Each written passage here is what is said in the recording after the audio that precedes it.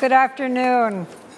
I just wanted to mention, because so many folks were so interested in this past panel, and will be interested in the one that we're about to have now, is that there is a breakout on platforms for investing in Africa that will be coming up this afternoon. So for those of you who have even more questions at the end of this panel that you want to have answered, that's an opportunity there. I wanted to just say a couple things about Africa, just to tee things up. And I think, you know, we've focused a lot today on children that have gone hungry, farming children that have gone hungry, the people who have gone without the education and opportunity they need, and even the horrors of human trafficking. That's one part of the story. I want to tell another. First, Africa is a place for almost limitless innovation, almost limitless. And you know, obviously it's an old tale about M-Pesa and Ushahidi and others that we've talked about from Kenya. But these are innovations that were developed by Africans for the overall success of Africa, and have spread around the world because they work and because they're deeply valuable and they meet felt needs. So that's point number one. Point number two is 27 out of 30 of Africa's largest economies are growing at a breakneck pace. Extraordinary expansion, extraordinary growth, enviable growth, certainly from a US point of view. Look, some of that is driven by worldwide demand for commodities like timber and oil and minerals. But the vast majority of that growth is a function of choices made. It's conflicts that were ended, it's trade that's been liberalized, it's industries that have been privatized, infrastructure investments in education that have been made. Those are choices made. And that's a very important part of the African story. But my third point is that while we've had this extraordinary growth and this extraordinary success, poverty persists, right? Poverty persists. Because the growth is not as broad-based as every man and woman on this stage want it to be. And that's why they're here. And that's why they do what they do. And they're so deeply committed to philanthropy in all its forms. So I just wanted to make those points. I'm sorry for butting into your time, but I thought it'd be a good way to start us off. I do want to start, James, with you. First place, James has been part of the Global Philanthropy Forum from, I think, the first year. I mean, certainly from early on and knows us well. But given the panel that we just finished hearing about that was just so interesting, you've been very focused on making markets work for the poor. You know, from your perspective, this isn't just about growing economies. This is about expanding participation in those economies. Talk to us about why Equity Bank chose to be such an early adopter in the microfinance space, and that as you moved into both impact investing, but investing in small and medium-sized enterprises, what you learned in that process. Thank you very much. It's true from the onset we focused on what people call the majority market, out of the realization that only 4% of the population in Kenya had been banked. So 96% of the population was excluded. And then we said, this is a structural market failure. Can we try and address that? And to address that, then you had to deal with the sector that was excluded. But as we became successful over a period of 20 years, we realized that people were progressively moving up the ladder and getting out and being able to progress into other sectors. And so we decided to follow up and see what would happen. Eventually, we became an inclusive financial service provider, not only providing what you could call the remittance consumer segment, the agro segment, the micro, the small, and the medium enterprises, but we went all up the scale. But the impact, as you likely said, has been best at the SME sector, where so far, out of 8 million customers, we have about 30,000 customers who have been able to graduate to that segment. But although they are 30,000 in number out of 8.2 million, they control 56% of the balance sheet, suggesting the transformation, the potential. When you look at the number of, on average, they employ about 12 people. So again, you see about 360,000 jobs have been created by supporting that segment of investors. You know, as we learned yesterday from Paul in the very first panel, a lot of the growth has been driven by the ICT sector and the financial services sector, but 75% of the workforce is in agriculture, and you just touched on agriculture for a minute. Tell us something about the role that a bank like yours can play and others can play in increasing livelihoods in that part of the economy. I think basically for the bulk of Africa, 85% of the population are living out of agriculture. But agriculture is in its traditional or rudimentary form. It's almost close to peasantry level. And where it bridges up, it is what you could call small-scale commercial farming, where you're just really producing a principal primary producer of cash crops. And essentially, you're at the base of the value chain, where there is no uniqueness, it's just mass production. And consequently, there is very little value. So essentially, as a bank, we thought the best way of doing intervention is one, to enhance productivity. And in Africa, the probability of increasing productivity up to the tune of 10 times by just simply providing light chemicals, light fertilizers on time, it's easy.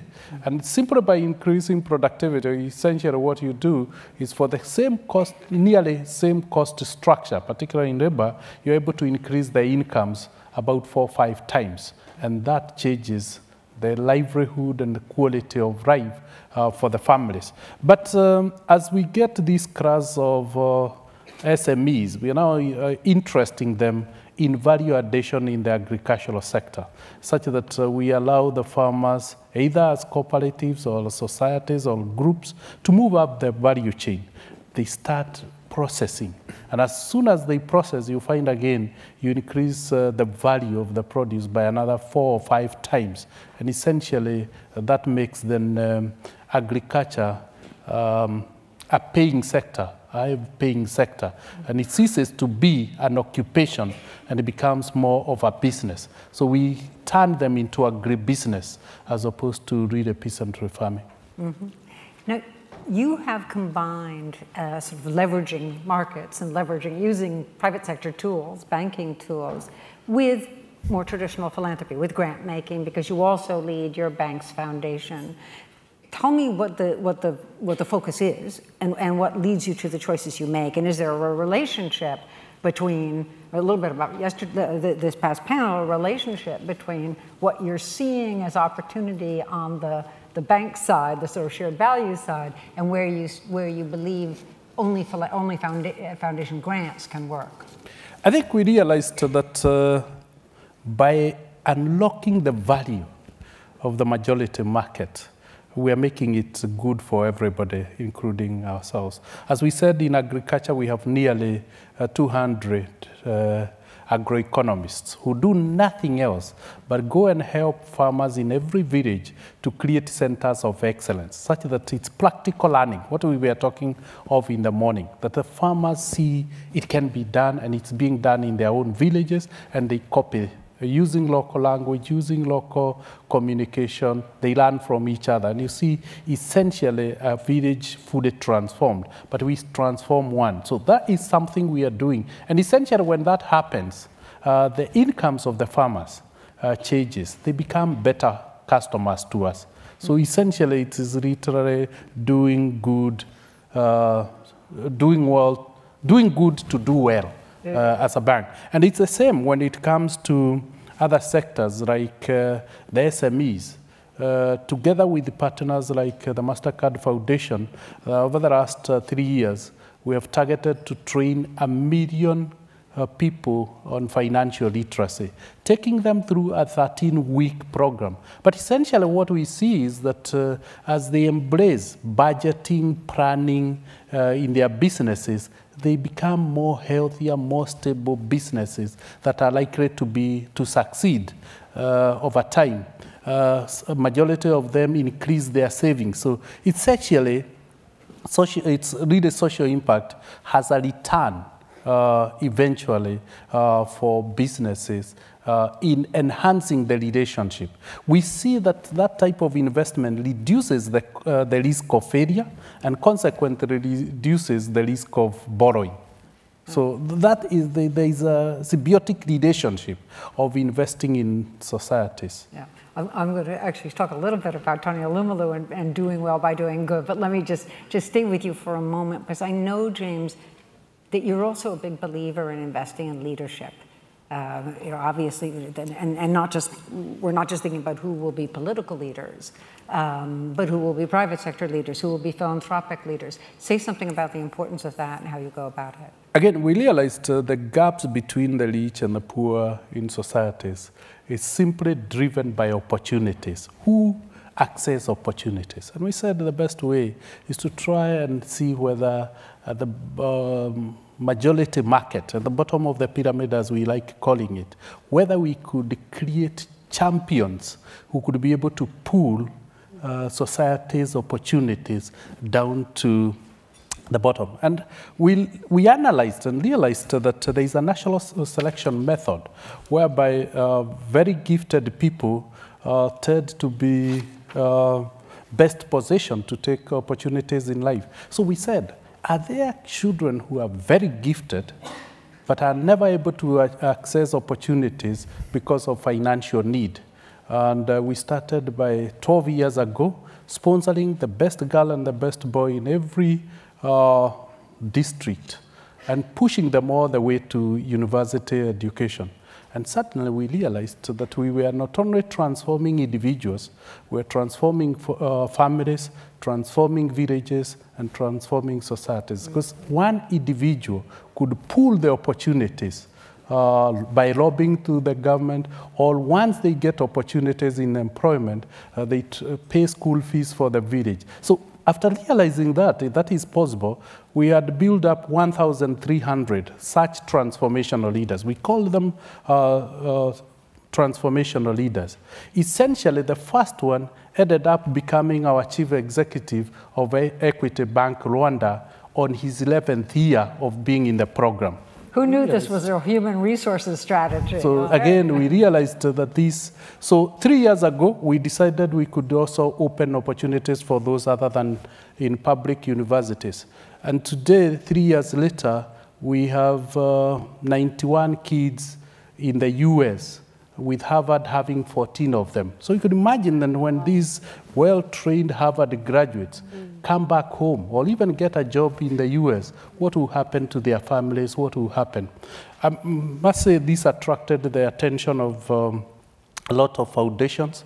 And MasterCard Foundation came and said, yeah, it appears to be a great idea, but you're only picking them when they're at Form 4. What about those who drop out, can't transit from primary education? So we went back to primary education, picked the top 5 percentile in the nation and asked, who among these ones can't make it to secondary school? And in the first year, we had 30,000, and we could only get 3,000. So today, we have 10,000 scholarships, all in the best schools in the country. And then you could imagine now with 10,000. We have now elicited support of people like USAID, DFID, KFW. So we are hoping in the next 5 years, we'll be able to increase that number to 20,000 kids. These are not really transformational leaders, but we are calling them social disruptors, because these are people who really disrupt the social structure of our society. We are hoping ultimately by 2030, the leadership of Kenya, whether in the private sector, the corporate or political leadership, will be shared between the haves and the rest of the population that have not had opportunities in the past, because they are accessing the best education that the children of the most endowed in society. And when you talk of numbers of 20,000 children at the bottom of the pyramid, accessing the best university education, they didn't have that opportunity, they couldn't have made it. One, you make them employable. Two, you make them opinion shapers, so they are also able to pull and drag their villages and their communities and families as they move up the ladder. So that is how we did it. And again, this is where we said we would devote 1% of the turnover or the total revenue of the bank to do good to society. After doing it for many years, we realized we could seek partners, so we created a separate vehicle and a foundation, a corporate foundation, created, give it to an experienced leader. Helen Geshohi is in the room. And what she did was that she said, I will use the infrastructure of the bank free of charge, but I will also harness the ability of philanthropists, development institutions. And in 3 years, she has been able to raise together with our effort over $100 million to do good to society. Wow. James, we knew you were born to be a really good banker, right? But what was the personal experience that led you to be this kind of banker, that put his energy, his efforts into making markets serve for the poor? A little bit of it has to do with my experience of having come from a very humble background, being a beneficiary of a scholarship myself, and seeing that philanthropy played a role to make me who I am. But also more my experience in working environment. When I chose to do this with Equity Bank, it was technically insolvent as a building society. And if it was not for social investment by Africa, a microfinance fund that saw the talent, that saw the commitment, and gave me $1.2 million in the year 2002, I would not be here today. So if Africa made it happen for me, I would like to make it happen for another generation of the youthful population.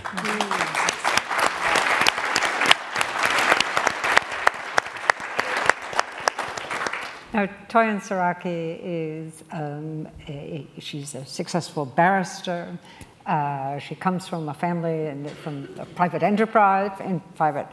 She married into a family, a political family. So she's had a experience with all these sort of different parts of society. But one of the most interesting things about Toyin Saraki is that she had an experience, sorry for being personal about this, but had an experience that exposed you to the kind of health services that the poor get in Nigeria as opposed to the privileged. Will you say something about that and how that might have influenced your philanthropy and the choices you've made?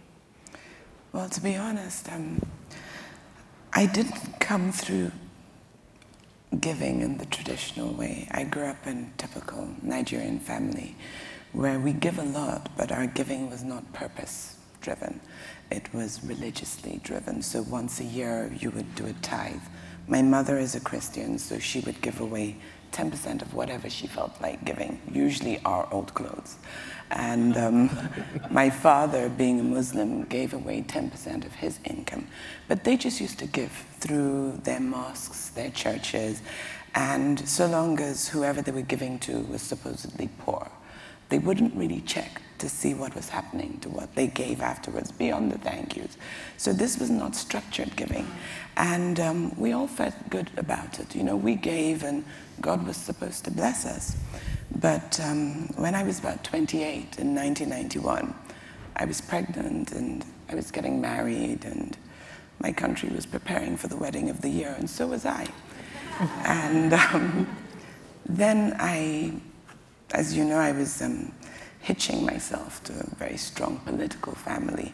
And we lived very calmly, royals, industrialists, but they didn't, and they were used to the way they lived. I think a week before the wedding, my father-in-law was running for president and had upset the government of the day. So he was picked up and locked up. And I was sitting in front of the television and I read about it. And that's when my life left the textbook and started delving into the footnotes. So my feet swelled, my brother rushed me to the hospital, and they said bed rest, and I still thought everything was going to be fine because I was educated, I was enlightened, and I had a high expectation of what should happen. So it never occurred to me that anything would go wrong. 4 or 5 days later, bed rest, trying to calm me down, and I'm saying I want to watch the news. And this is one thing in my country, actually. Information is at a premium. And quite often when you need information, that's when people think you should be kept away from that information. So the less information I had about what was happening politically, the more information I wanted and the more my blood pressure rose. The night before the wedding anyway, it was quite clear that there was no going back. And I was taken to the labor room. And that's when my brains kicked in. And I remembered all the books I'd read in my antenatal classes. So I started, it was a transactional process, actually. I realized very quickly that I couldn't just lie back and push. I had to negotiate. So I was asking, what about the epidural? What about the steroid injections? What about this and what about that? And every time I said, what about, they shook their heads and looked at each other. And then finally, my obstetrician, who happened to be in black silk pajamas, actually, I'll never forget, because he'd been dragged out of his bed, finally looked at me and he said, my dear, you are in Nigeria and you're delivering in an emergency. I suggest you just push.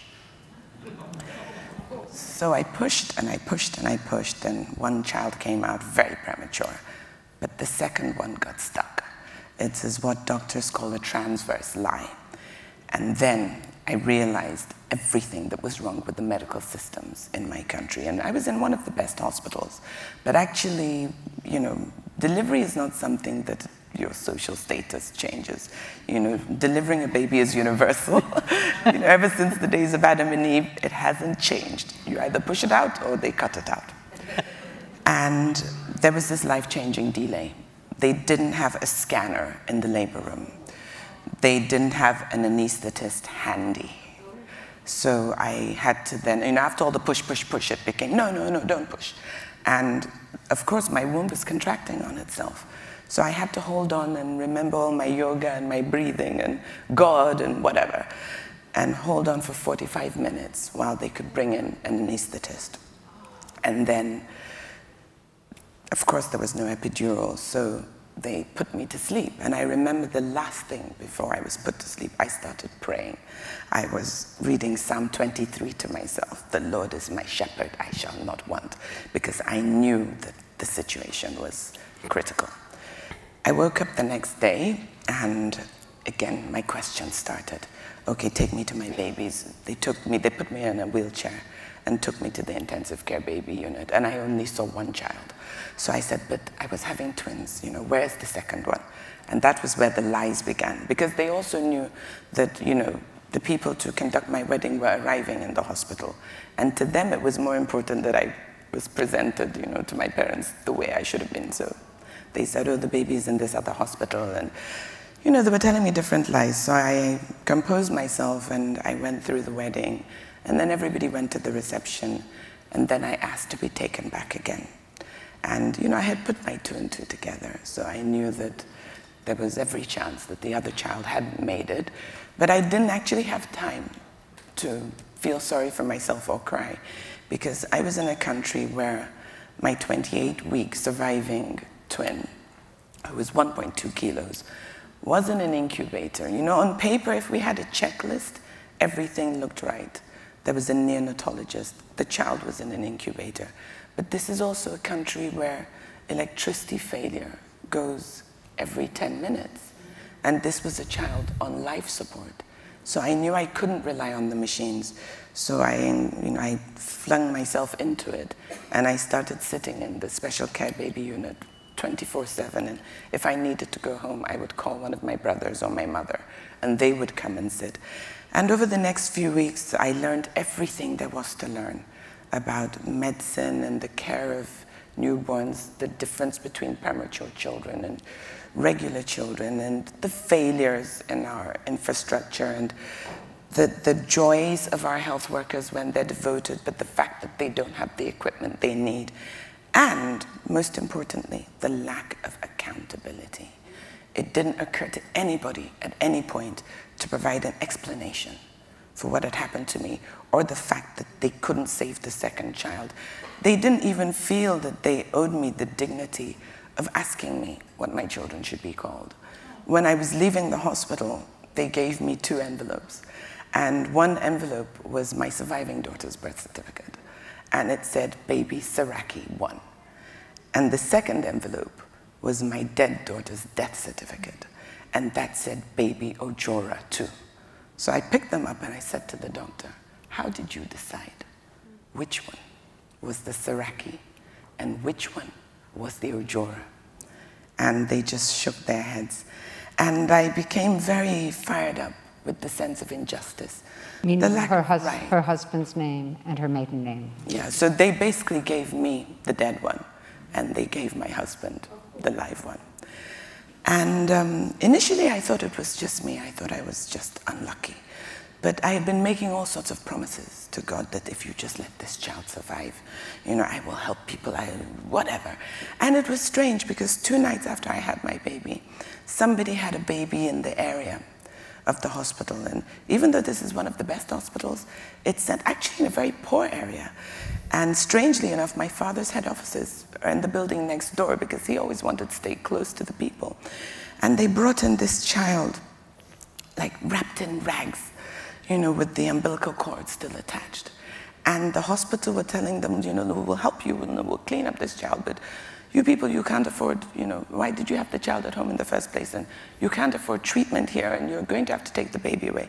And I just thought, well, hey, I'm here, I have 2 of everything, and I only need 1 of everything now.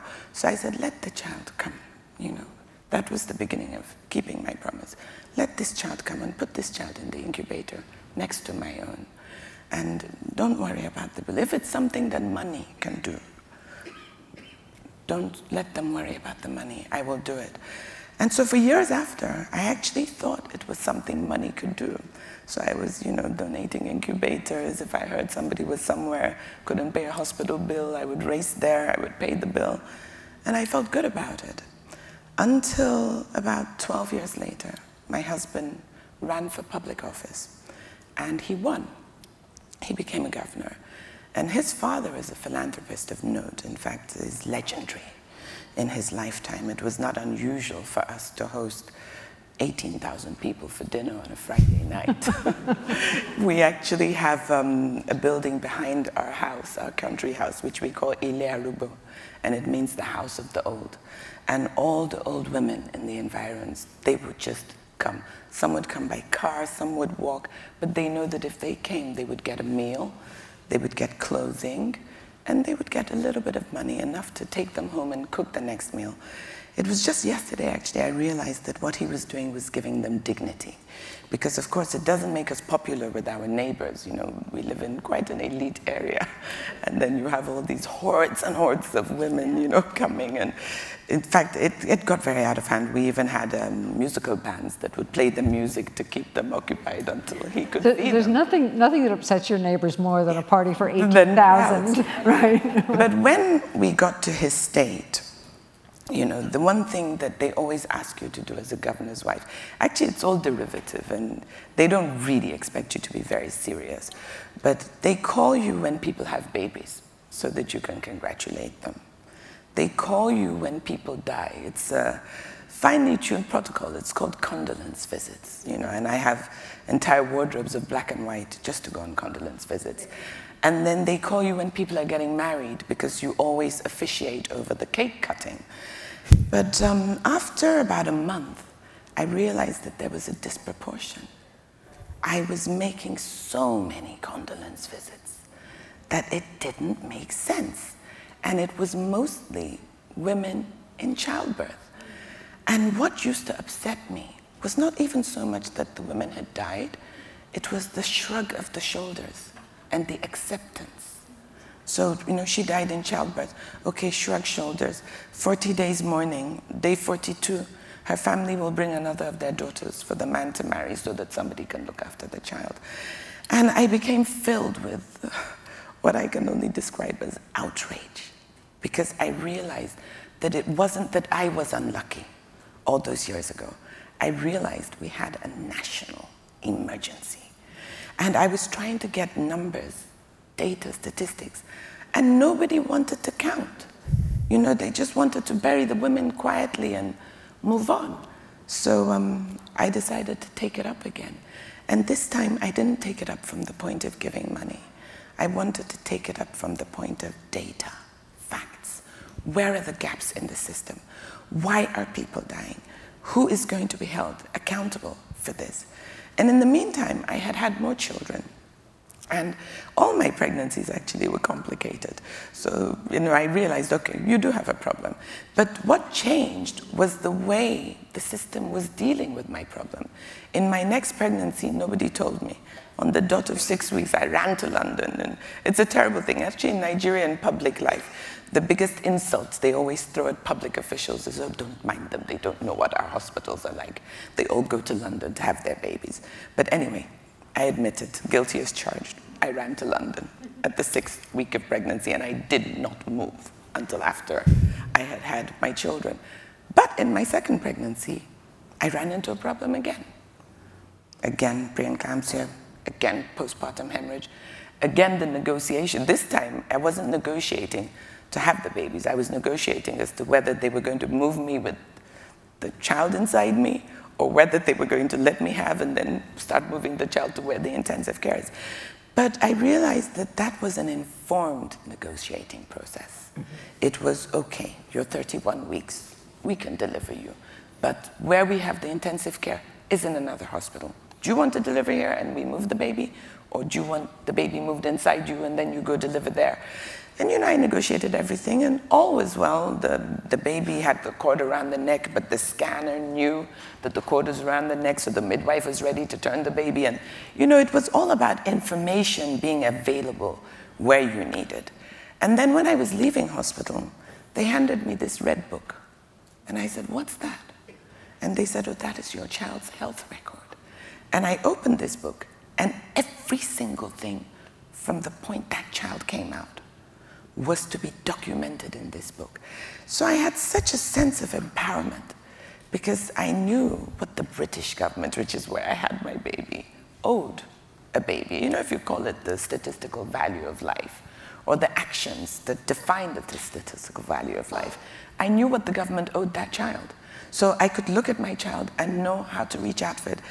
And my brain started ticking. And I thought, okay, what does my government owe a pregnant woman? What does my government owe every child? And I discovered that nobody knew what my government actually owed.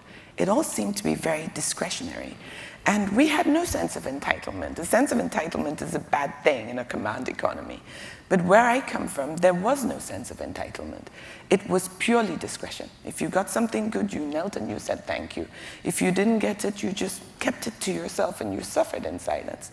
So I decided to write that book for Nigeria, to empower our pregnant women and their children under 5. It was a 4-year process and a $2 million investment.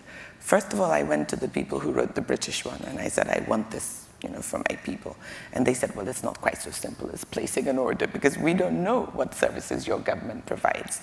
So I ran back home and I went to the Federal Ministry of Health and I said, right now, tell me, what service do you provide and how is it supposed to be delivered? And you know, we went through a series of consultations. I must have spoken to over 400 medical professionals in Nigeria, hosted workshops, and then I wrote the book, and my government adopted it for use within the midwife's service scheme. And I left it for them. I said, because for them to make it work, it really has to be theirs. And I then began to concentrate on informing women so that they know. You know, we need to raise expectations. I believe that the unmet need will be in behavioral change, demand creation. I don't think we can get the good results if we don't expect to get the good results. So I'm trying to raise the bar. So let me take you a little further on that, because this is something we've talked about before, is this concept of demand creation that you have. And it's basically understanding that you are of value and that you should expect dignity and you should expect basic services when it comes to health. But it goes beyond. Your philanthropy is now not only focused on on maternal health, but it's focused on women's education. It's focused on women's empowerment more generally. And from what I can tell, I have to say, you leave no stone unturned. You're willing to use everything at your disposal. And let me just call out an example and see if I can talk you into saying a word about this.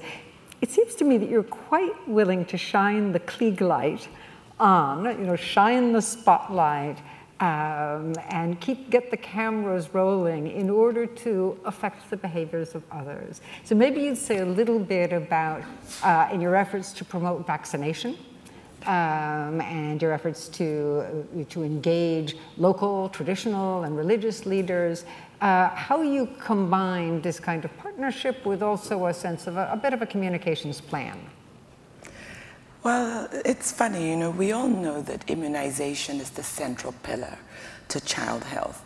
When I was young, there used to be this advert they used to play on TV, and it had a drum beat, and it used to say, da da da da da da da da da da da. Prevention is better than cure. And it was something that resonated, it's better to prevent things than to be trying to cure them. And when my husband was governor, we had a polio problem in Nigeria.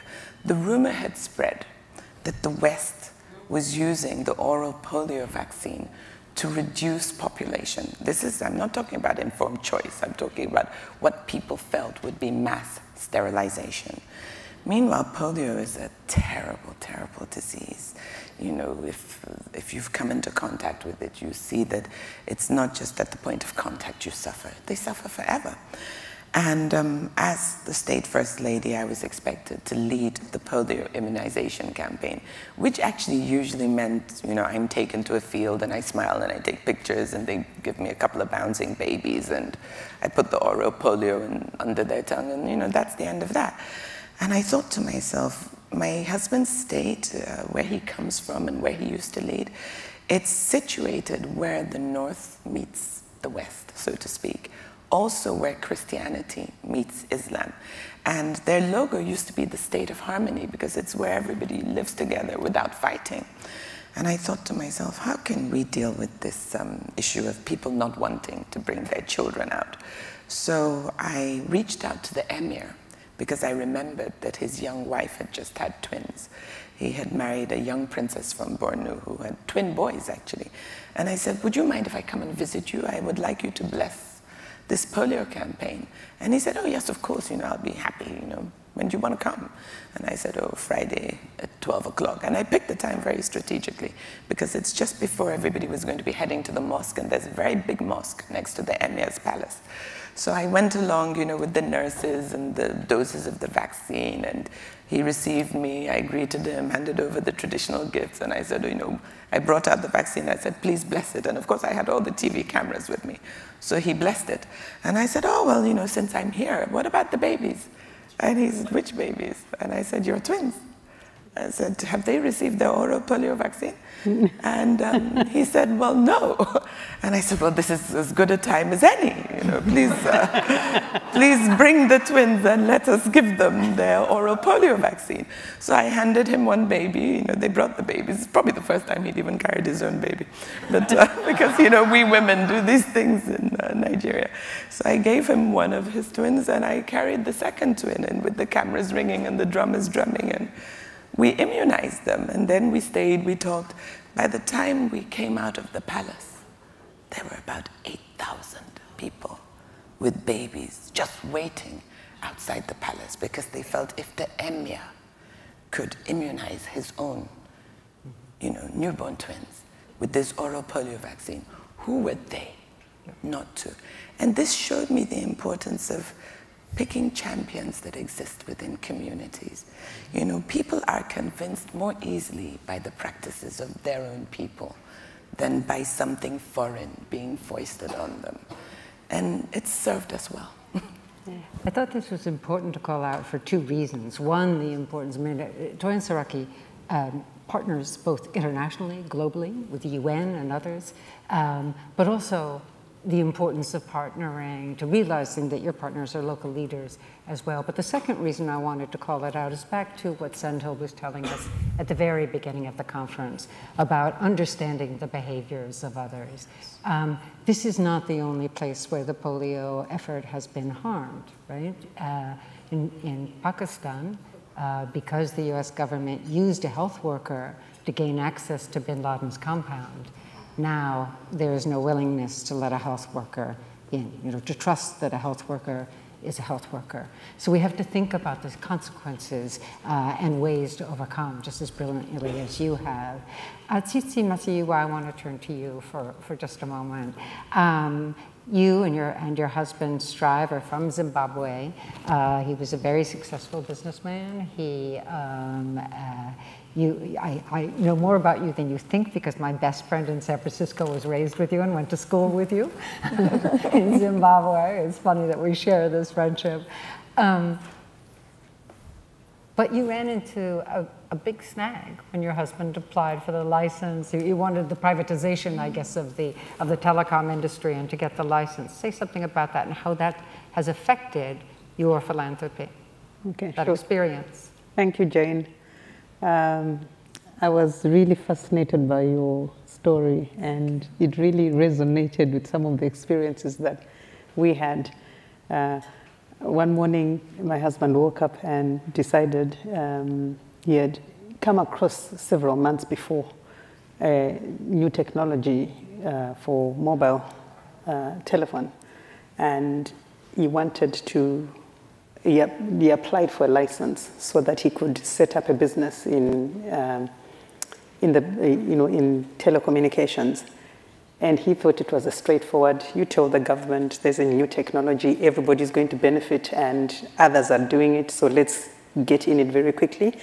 And the response was no. There wasn't information on what cell phones are about, the impact of the technology on just communications, on freedom, on just the whole impact on society. But anyway, so the government said no because they felt governments have monopolies over telecommunications. Anyway, so after they said no, he went back and decided to sue the government. Now just hold on this for a moment. Strive Masiyiwa is known for being a brilliant guy. He's suing the Mugabe government. It's the only thing that gives me pause. Go ahead. Well, you assume that there is a separation. It wasn't personal. So anyway, he did, and that we really irritated the government. It was something that is not done. But I can look back, reflect, and smile about it. But for me, I shared snippets of it earlier. It was a really, really terrible experience that I wouldn't want to live again. But I see what came out of it, because we lost everything. We were in business before, but our biggest customer was the government. So you bite the hand that feeds you. Guess what happens? They just closed every contract, and we had nothing left. We didn't even have the legal fees to pay the lawyers. But because we had such a cause that everybody really believed in, and they felt that there was, what we were trying to do was a genuine recognition of a genuine opportunity in a new industry, in that our intentions were pure. But so we had a lot of support from people, but I think the embarrassment was, how do you take the government to court? So we were in and out of court many times, and I can write a book on what happened. Mm-hmm. But eventually,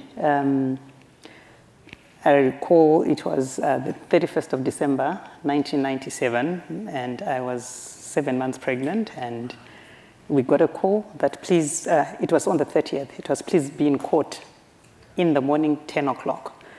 So we knew we had lost everything, we had been through hell and back, so there wasn't anything that they could tell us that would make anything worse. But we never lost sight of the fact that we knew what we were doing was right. We had a cause, and in that the impact of what we were going to do would transcend beyond personal benefit, that it would be something that would benefit the nation, that would really take us to, to help create, build a platform for a new way of life, a new way of thinking, a new way of expressing liberty among, the population. So anyway, we went to court and we issued the license by the High Court. So that's how we celebrated our new year. But through all that, as I said earlier, you begin to question yourself, why am I going through all this? What made it worth it? What gave me hope every single day to wake up the next morning and say, it's worth living another day? That we didn't leave the country, we had nowhere to go anyway. So, what gave us the guts and the courage to stay where you're not wanted? You feel like you're a visitor in your own country. But it's because we knew, we had a deep conviction that what we're doing was the right thing. And when I look back, one of the commitments we made, and we made this independent of one another. I said, Lord, if I get that license, I will look after the orphans. It doesn't matter how big, how small, what the challenges are. I'll live my life to give a better way of life for the disadvantaged, especially orphans. And, that's what I did. The minute the license came, I left my job, and that's what I've done ever since. But we've expanded the work. Because, with philanthropy, you see a need, and you want to answer a need. So it started with the orphans, and then we saw, James's model. I think we shared something, very similar. It's amazing. Your model is very similar to ours, but yours is better than ours, so we have a lot to learn from that. But it was, what do we do with all these very clever, intelligent young men and women who, if given an opportunity, can go to the best institutions and come back and be the future presidents, permanent secretaries, entrepreneurs, leaders in NGOs, in companies, all sorts of opportunities available for them. So we then set up a scholarship fund for them. And then there was the health crisis. I honestly turn green with envy when you talk about the opportunities in your countries, how you have the liberty to do something. When I say I'm a Zimbabwean, I think people don't know where to look sometimes.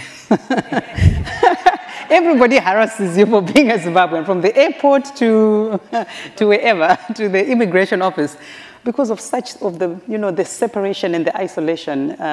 So you always have to do your work in an environment whereby you're saying, I may not have the right partners to do the work that I do with now, but we are creating the environment that when things turn, the partners will come and they will be able to hasten the work, to do it even quicker, because we'll be able to build on the success that Equity Bank has built, what Toyin has done, and what Tony's Foundation has done. Now, I should say there also was, when I first met you last year, you and Strive last year, and you were telling me this story, he had just come from negotiating with Morehouse College and Spelman College, and I know your firstborn, Moses, was at Harvard, wasn't he? No, not Moses. There wasn't Moses. Oh, well. Yeah. They are all my firstborns, by the way. But so he was thinking through how to ensure that those children who passed their exams, who did well enough, who qualified on the merits, would have a world-class university to go to. So that's been part of it. It's been building partnerships as well. Absolutely, yeah. Like I said earlier, the question you ask yourself is, do we just focus on giving scholarships to rural children in very small, where the school fees, the amount is very small, but there are no resources, there are no teachers, there are no books, no electricity? Or do you, bite the bullet and decide, okay, the investment should be at all levels. We'll do it for the rural areas, we'll do it for the urban areas, we'll do it for the local universities. And where we can find partnership with good universities, for example, I mentioned earlier that the partnership is with Morehouse. We pay for the students, and 10 young men this last year and 10 girls this year, and our goal is to go up to 40 students. So you look at the cost, but the benefit, the return, there were issues of impact that were discussed earlier.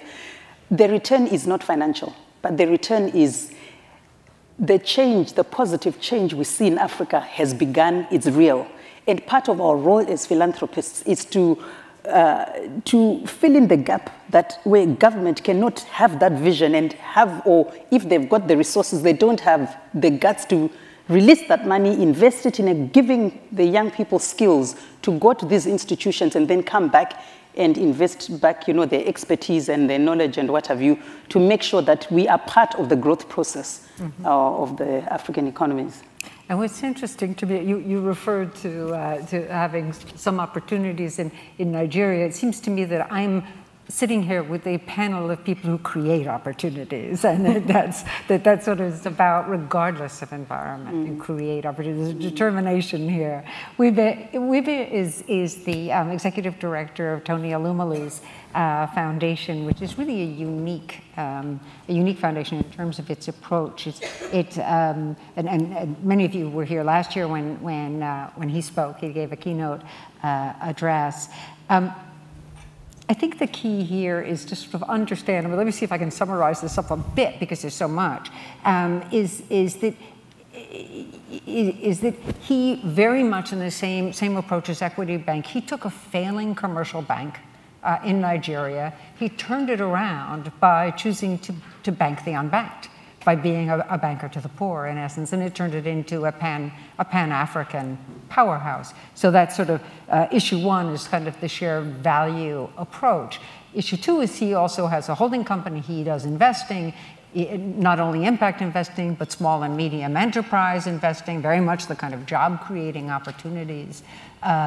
Number three, you do normal foundation work, the sort of grant-making work. Four, I'd argue he's not shy about using his voice when it comes to policy, very much like your neighbor, right?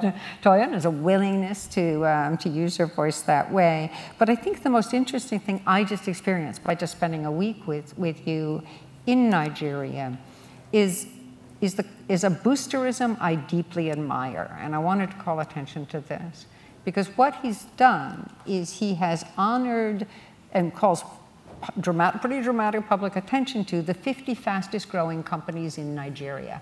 And that tells the world that Nigeria is a good investment. That alone, that a man who's known to be a smart investor demonstrates that kind of extraordinary growth. So tell us something about this sort of philosophy that is such an integrated approach to trying to achieve social change. It's a model I haven't seen elsewhere. Okay, thank you very much. Just before I start, I'd like to say that Mrs. Saraki is actually very good at shining the Klieg light on people, and I'm often a victim of that. It's nice to be sitting next to you. It's nice to be on your side this time. I don't know how many of you were here last year when Mr. Elumelu was here, and he's back in Nigeria making money so that I can give it away or invest it. His journey was that he, like you said, took over a failing bank. Basically, they raised about $5 million, took over this bank through a series of investments and additional growth, and then also, like you said, going down market, not as far down market as Equity Bank, but in Nigeria at that time, only like 5% of the population was banked. So they democratized banking, took bank branches across parts of the country that hadn't had branches before, and then also used technology to link them all together in a way that hadn't been done before. And they very quickly turned it into the 5th largest bank, eventually took over one of the old traditional banks, the United Bank for Africa, merged them, and then took that across Africa. And so when he retired in 2010 at the ripe old age of 47, he started a foundation and the investment company, and both kind of were embedded with the DNA that he had used to build that company. And what he charged us with in the foundation was two things. One was to create another 1,000 UBAs, and that was the idea of, look, we took a $5 million investment and turned it into a bank with a market cap of $2.5–3 billion, $14 billion under assets, 20,000 employees operating in 20 African countries. If you could create another 1,000 banks like that, empower, promote, help, support 1,000 African entrepreneurs to build those kinds of businesses, think about what that could do to the economy. So that was the first charge. The second charge was what he called institutionalizing luck. And he looks at it that in 1997 he was at the right place at the right time. They got this bank. They had some people who believed in them. He had some mentors. There were some policy initiatives that were put in place along the way that every time it was like he was on the right side at the right place at the right time. And he feels like most entrepreneurs don't get that. And so the millions of others who tried to start businesses like he did didn't succeed and didn't quite get as successful as him. And so the idea is with institutionalizing luck is what can we do to create an enabling environment that any entrepreneur has an equal opportunity to get there. And that's one where we now kind of focus on the entire environment and not just the sort of target of 1,000 entrepreneurs.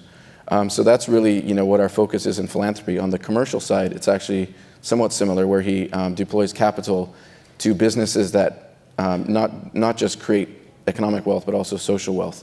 So he's investing in a different way. I mean, some of this sounds relatively obvious, but in the Nigerian economy where you can make money pretty easily on very short-term thinking, his approach is quite different. So for example, he has a number of oil blocks and that he's purchased over the last years, and they're in the process of developing them. The traditional model in Nigeria has been you take the oil and gas to the closest coast and get it out of Nigeria for whatever price you can get, and then you import back the refined petroleum and sort of, you don't create jobs, you're not creating any value, and you're actually wasting a lot of money. And instead, he's going to use the gas, first of all, as the main ingredient for fertilizer, which again will now have another knock-on of social value, but it will also create jobs in the factory, but then also, of course, have an impact on agricultural production. And then the second part is they'll use the gas to power the power plant that they've now won in one of the privatization bids. And so again, actual refining takes place in. Well, it won't be refined because you're yeah. using the gas directly for these. So again, it's again this idea that okay, I could very easily just take the gas out and sell it and be done with it and get my money, but this way it's actually creating a couple of additional steps, which is a lot more complicated, takes a lot more capital, takes a lot more time, but ultimately you'll actually create a lot more local jobs and have a lot more local value. So sort of, in some ways, when I heard, sort of the description of Omidyar, it's similar in that, we kind of use whatever tool you need to use to have economic and social impact, whether it's the commercial large-scale investments or if it's, a grant to create, the right sort of infrastructure for incubating startup businesses, or an investment in a social enterprise, or a phone call to the president, or, convening a number of people to kind of get a movement going, whatever it takes to make that social impact, we'll do it. Mm-hmm. And in fact, that happens to be true of everyone on this stage, I think we can say, is there's this sort of understanding of social change as being about voice, as well as being about resources, as well as being about investment resources. Tell us about the foray into the agricultural sector, the Mtange farms, because that's a good hybrid example. So tell us about his work with regard to that. So early on in the foundation, well, the foundation and the Ayers Holdings, the investment company, were founded at the same time. And early on, we talked about as a foundation, we were going to kind of do things differently. We were going to do this thing called impact investing, which in Nigeria no one had really heard of. And so because no one had heard of it, there also meant there weren't really any deals to do. And so we wanted to do something relatively early. And so there was this deal that was presented to us for a productive farm in Tanzania. And we thought, okay, look, it's not in Nigeria, but it's in agriculture, it's elsewhere in Africa, and it's actually something that if we made that investment, even beyond the social impact that the investment would have, just the story of a Nigerian investing in a farm in Tanzania that's creating social and economic wealth would itself sort of shine the light on a different kind of investing, and actually attract additional investments in Nigeria and elsewhere into that space from domestic investors. And so, that investment, it wasn't a huge lot of funds, but basically it was in a 3,000-acre farm, and the funds we put in basically helped to, get the grain business going, and so it's producing wheat and maize for the domestic market. But then also, there's a whole business of seed potatoes, where something that would traditionally have been done as a development project, a grant-funded development project, was actually done as a business, where we went through the process with the government of registering new varieties of seed potatoes, the first new varieties that had been introduced to Tanzania in 30 years. And so I believe they're now in the third generation, and I think the next generation they can now be put into the market. But just by introducing those new varieties, the 150,000 smallholder potato farms in southern Tanzania, once they have access to those, without adding any irrigation, any fertilizer, et cetera, just the new seed potatoes, they'll get 3 to 4 times the yield. And obviously that has huge impact on incomes, nutrition, food security. So, you know, all of those things together, I think, made it a very interesting and attractive investment. But the model we had was, it wasn't just the foundation that invested in it because it had obviously a positive social impact, but the financial returns were also attractive, so we also brought in money from the commercial side. What are some of the key influencers in Tony Elumelu's life that brought him to this place, in your view? Well, that's actually easy to answer because in our office building in Lagos, we have 4 meeting rooms. And each of the meeting rooms is named after someone that had a significant role in sort of his own personal and career development. So our board room is the Suzanne room, which is after his mother. So clearly she had a significant impact on his life. And last year, actually, she was kidnapped and held for ransom. And he dedicated the same sort of laser focus he does to everything, and he got her free. And I wouldn't want to be the guys who tried that. The second room, our lecture theater, is the Dominic room, which is named after his father. And then the sort of main meeting room that we use downstairs is called the Benigo room, which is named after Chief Benigo, who was his first mentor. And he was the man that when Mr. Elumelu was only 26, made him a branch manager, which was unheard of in the banking sector in Nigeria at the time. And so he really sees it as Chief Benigo as being the man who set him on his path. And so when he does mentoring and when he talks to young entrepreneurs, it's always with the spirit of Chief Benigo behind him. And then the third one is the Taj room. I actually can't remember what the name of the person is, but that's their initials, and that was his first boss. So those are, you know, the people that had a significant impact. And I'd like to say that on his model of philanthropy, I had a little bit of that impact. But of course, I was following in the footsteps of Dr. Roden.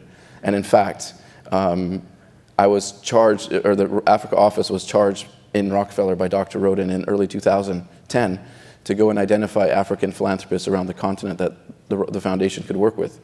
And I stumbled across Tony Elumelu. There was an ad for the CEO of this foundation. I thought, hey, great, let me meet them and talk to them about 21st century catalytic philanthropy and impact investing, you know, as a response to what Dr. Roden asked us to do. And so I ended up meeting with him, with Mr. Elumelu in New York. Had a fantastic conversation about sort of new models of philanthropy, and then left, and then got a call, and he said, why don't you just come and do it? And I said, no. And then I said no again, and then finally he's very persuasive, like Mrs. Saraki. And I decided to, drop, I was working with Rockefeller Foundation in Nairobi. That's a pretty, it's been around for 100 years. You have a pretty solid, future there.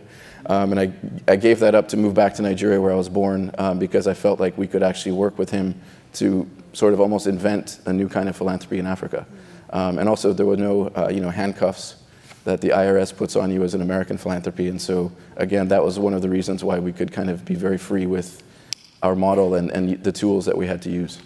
Let me get back to the mentorship, but let me just say for a moment that Wiebe was born in Nigeria. His parents are missionaries. They're Canadian, aren't they, your parents? Dutch, Canadian, American. Dutch, Canadian. They're just there. And they're here. So thank you for joining us. Oh, wow.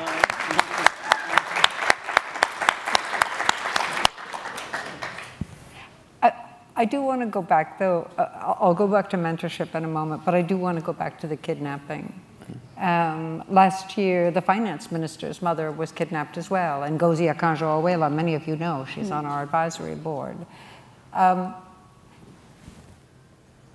When you are trying to do your all to ensure the success of a country, and yet what is in the headlines is crime and corruption, what role can leaders like Tony Elumelu, like every one of you, what can be done to deal with that, a very significant barrier? Well, let me give you a great example of this. About 6 weeks ago, the Nigerian president signed over the 16 or so companies that had been created out of the breakup of the national power monopoly to the people to the companies that won them and paid for them in the privatization process. And that was basically, in 1 hour, was the largest single act to transform the power sector in Africa, possibly the world. And the headline the next day about Nigeria was that 7 or 8 French tourists had been kidnapped in northern Cameroon and driven into Nigeria on motorcycles by Boko Haram. And so that's, I think, really telling of exactly what you're saying, that the wrong, I mean, yes, there are those things happening, but the story of transformation that's really going on is not being properly told. And so the image people have of Africa is still a very sort of outdated one. And when you look at Nigeria, it's one of the world's top 5 fastest growing economies. Within 5 to 10 years, it should be one of the BRICS that'll be called the BRICS. And the work we did with identifying the 50 fastest growing companies in Nigeria, these companies, these are unlisted companies, they grew at an average rate of 100% a year for the past 3 years, 50 companies. That doesn't sound like a country that's in chaos and so on. And so I think that's a story that we're trying to tell. And in some ways, it's that communication of that different side of Nigeria that I think really changes the way investors and others look at the continent. Toyin, you're looking knowing. Would you like to add a point there? No, I was just, when you were speaking about our tremendous growth, it is there. But I also work very close to the front line. And we have some very grinding poverty in Nigeria that makes it as if they're two completely different worlds. And I'm always very worried as to what will happen if these two worlds actually collide. I remember the kidnap incident. I remember the killing of the health workers. Even just last week, 2 of my friends had their sons kidnapped. And one of them is actually, I think, the biggest brewer in Nigeria. They make 7-Up in Nigeria. And I am convinced that the only way to stop the levels of resentment that bring what is essentially crime, kidnapping, irrespective of whatever ideology the kidnappers think they have that justifies their actions. I think education is actually going to be our only way out. Again, I'm going back to behavioral change and demand creation. But the fact of the matter, and I remember that kidnapping, they kidnap somebody and, they're not living somewhere in a vacuum. They're taking them somewhere to some community. Some of the other members of the community must know that there's a kidnap victim there. The telcos have been very good about helping us track, when kidnappers have seized someone. Even I have been almost a victim. There was a plot at a point to kidnap my children, and I was very lucky. I got a warning from, the kidnappers couldn't agree actually between themselves, so one of them sent me a warning with a ransom note. And the telcos saved me, actually, because, I immediately sent out the numbers and they did the tracing and they let me know exactly where the location was. And one of the kidnappers was actually working in my house. But I just wonder whether we all shouldn't be looking more closely at education again. Because if we do not raise the educational standards to raise the bar of, again, what is expected, we are all at the mercy of people who feel that they're not getting what they should or do not even fully understand. Just as an example, I was talking to one of my social media chaps, and we were talking about the difference between the life. One of his friends lived in Dubai, and this chap, when he visited Nigeria, and he told me with absolute incredulity that, oh, do I know his friend pays electricity bills in Dubai? And I was like, but we all pay electricity bills. And that's when I realized that there is a subsection of people in the country who have never seen an electricity bill, let alone paid one. And so this is where I begin to think the African philanthropies. When we're getting together, we're moving into more structured giving. We're helping governments, and in helping governments, we're helping ourselves. Because what is the point of all this wealth if you cannot lay your head on your pillow at night and sleep? Yeah. And I'm hoping that as we talk more and as we help governments, whether it's in legislation against domestic violence or the impact investing that you're talking about, or the education of orphans, we should be creating a place that works better, that is more productive, and is more attractive for our partners to come, because we can't do it all by ourselves. Listening to you all, I keep feeling like it comes back, James, to leadership, a key point that you've made. to expectations, which I think is such an important point that you made. Changing expectations is so much more complicated than everything else we've talked about because it involves so many aspects. And it's about, it's providing that access to opportunity that education can do. And ultimately, it's about expanding participation in the economy so that everyone can play a productive role. I'm going to close with a question that brings us back to mentorship, something that has come up. I mean, you and Strive are all about mentorship, but Tony has made that commitment. Each one of you has, in fact, made that commitment to mentorship. You've also made a commitment to the notion of an African philanthropy forum. And there are really two of the things that the African Philanthropy Forum can be about is one, modeling leadership, philanthropic leadership, but two, committing to mentorship of the next generation of philanthropists that are coming along. And they're coming along, right? There is this next generation. This is a young panel, but there are even younger ones coming up. So I think I'm going to turn to you, Wiebe, on this and say, what would be your ultimate goal as you look at an opportunity to build a community of African philanthropists? What's the big outcome you're looking for? The big outcome, I think it's actually to address the issue that Mrs. Saraki mentioned, that in the process of creating this wealth, that the wealth is actually also having that social impact, creating jobs, creating opportunities, and creating a system that's not so divided. There's 150 private jets in Nigeria, and there's only about 4 registered philanthropies. That's a problem. If we could get 150, of the guys who own the jets to have 150 philanthropies, each one of them pursuing a passion that they have to make lives better for the poor, I think we could have a fantastic transformation in that country.